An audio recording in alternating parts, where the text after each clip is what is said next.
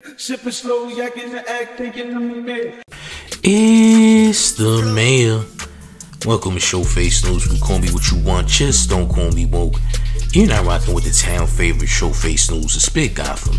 And you already know it's the town versus everybody at all times. Check it out. So, it turns out that the real reason why J. Cole got rid of the diss track, apologized to Kendrick Lamar, is because he heard diss tracks leaked by Drake's camp of Drake dissing him. Yes, Drake had a few diss tracks that he made that he had in the stash for J. Cole.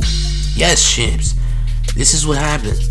Alright, now J. Cole never ever gave a true reason as to why he apologized to Kendrick Lamar, as to why he gracefully bowed out. He never gave a reason.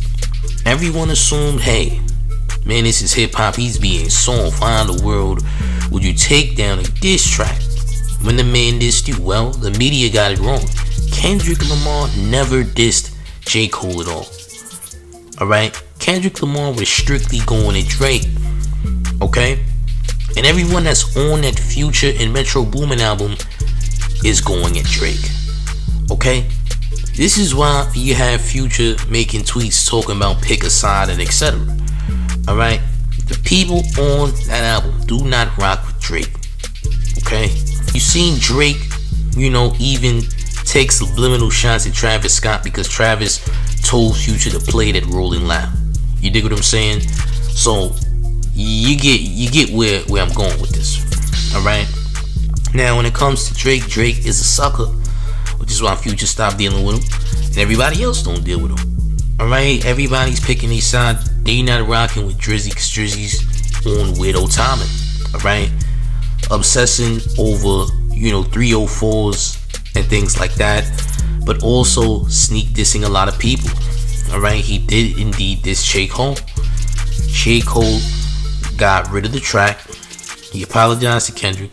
He recognized that, look, Kendrick did not come at me for starters, and I'm not rocking with Drake. Alright, I'm not rocking with Drake because Drake is out here dissing and trying to act cool, like we cool and whatnot, but yet he dissed me. So what are we actually doing? Alright, it comes off as Drake being two-faced. You digging? That's the type of behavior that he's displaying, which is why J. Cole did what he did. Now I know it appeared to be soft and whatnot, but this is the real reason, champs. My connects let me know exactly what was happening. And of course, Drake and Kendrick both have diss tracks dropping against each other, and J. Cole is not a part of this, and nobody's dissing J. Cole, just so we very clear. Alright, but you let me know how you feel about all this game. Do y'all still feel the same way y'all feel about J. Cole initially when y'all seen him apologizing to Kendrick, or after learning this new information, do you think that J. Cole had reasonable cause to do this? You let me know how you feel in the comment section. But gang, it's the mayor, the one and only real New York mayor, F. Eric Adams, and you're rocking with the town favorite Showface News, the Spit Gotham, and you already know it's the town versus everybody at all times. Make sure you like the video, share the video, let me know how you feel in the comment section, but subscribe to Showface News now.